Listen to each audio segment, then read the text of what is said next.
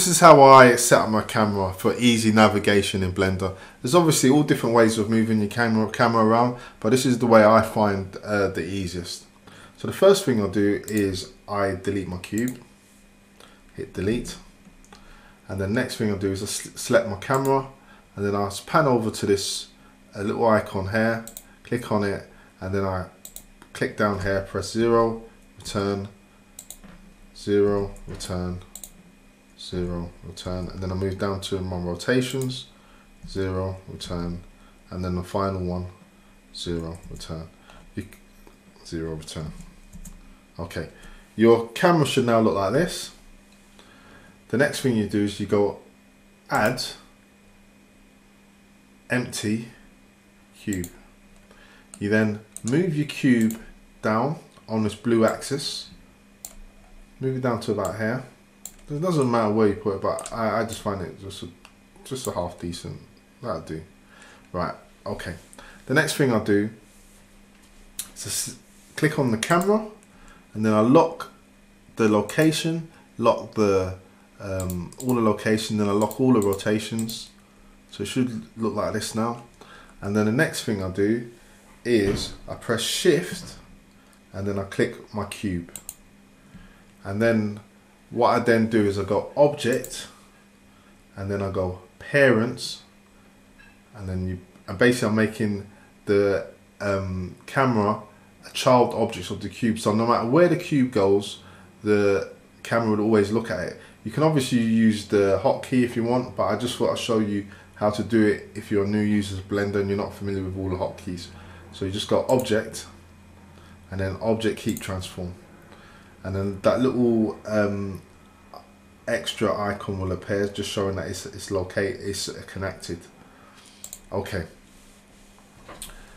The next thing I'll do is I'm going to show you how the scene would look. So if I add a Susanna object, so I got add mesh monkey, and then I click on the cube, and then I move it up. And then if I go to animation, so this is the camera view in my animation view. So anything comes to render, this is what it would look like. So then if I now rotate the cube,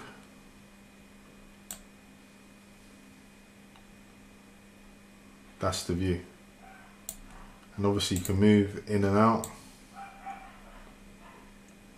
You can also zoom in and out just by clicking on the camera now, and you can rotate. So if we positioned and then rotated, and we can do our movements. Right guys, and now I'm going to show you how to animate a camera. Basically, make sure you're in animation mode if you're not in animation mode already. That's our camera view. So if we click on the box, the empty box, and then if we then set a keyframe, how you go about setting a keyframe is very simple. You press the I key, press that, and then you want to scroll down to a location rotation scroll. Click on that, and a keyframe is created. You should have that there. So remember, it's I key, and then this creates in your time slide bar. Now basically, what you have to do then is turn on the automatic record keyframe actions, and which is this button here. So we'll click on that, and then if we slide this slider by clicking the right hand side mouse button, let's slide it to 250. And now if we then rotate the empty box along this blue axis, now what's happened now is a keyframe has been created. So if we then scrub that again by sliding our right hand mouse button, we'll see a movement. So that's simply how you animate a camera. Okay, so the next stage is I'm going to show you how to render the output.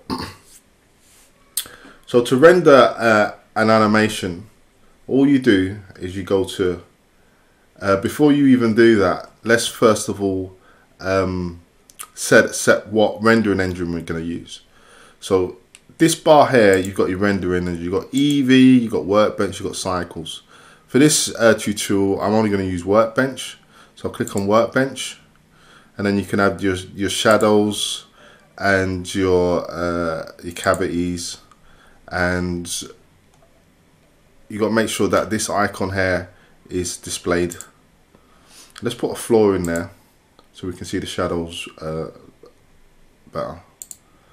Scale that.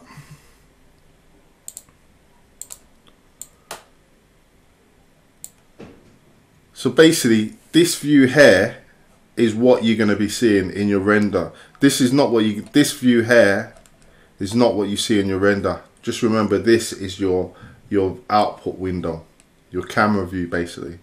So again, what you're going to see is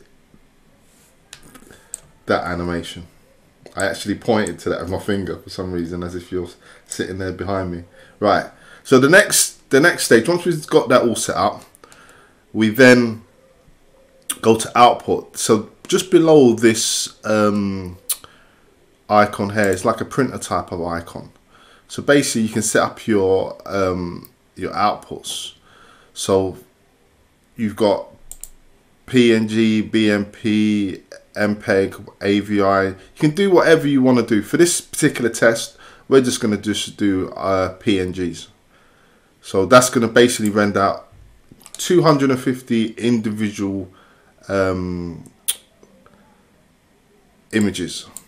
So it says frame start 1 to 250, and it's got steps. And then you've got, if I say for example I wanted to render out, so if I wanted to do step and I wanted to do, if I put 2 in there, it basically would render out 125.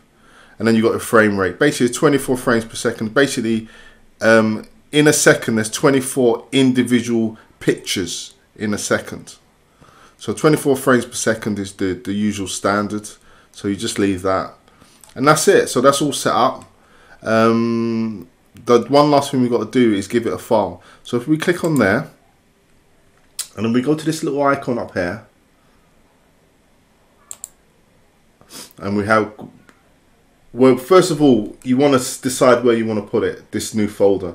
So let's just go to, let's put it on our desktop, because we know we won't lose it then. So we go desktop, and then we go click on this folder here, this icon, click on it, and then that's it. It's just come up.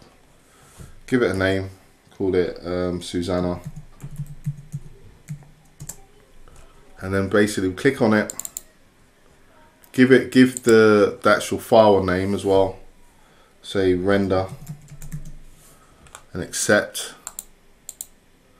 And then what you should see in there is that if you see that, you know you're on the money.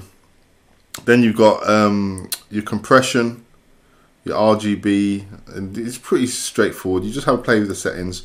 But compression, the higher the setting, the compression setting, the lower the resolution. Just play around with it, you work it out.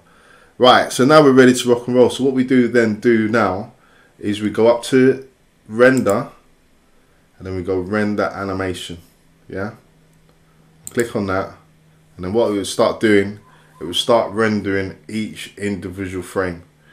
Now it's rendering each frame now. It doesn't look like it's doing much because it's only moving a little fraction at a time, but it's actually rendering it. So that's it, guys. That's how you do. You can see that it's rendering it because it's moving the frames there. So right, that's how you do it. Hope you've enjoyed the tutorial. Right, I'm out. Laters.